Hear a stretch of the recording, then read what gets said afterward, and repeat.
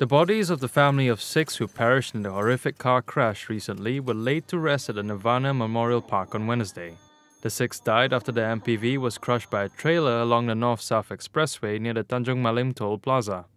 They were Lam Wai Lun, who was behind the wheel, his wife Wong Chek Lee, and their 2 sons, Jae Young and Jae Hong, together with Wai Lun's father, Leong Choi, and brother Wai Kiet.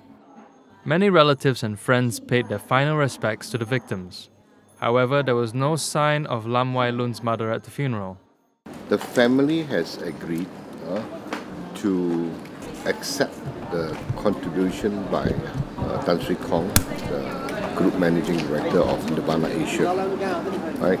Because as we know that the family do not have anyone to depend on.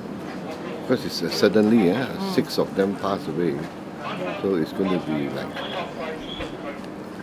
reset.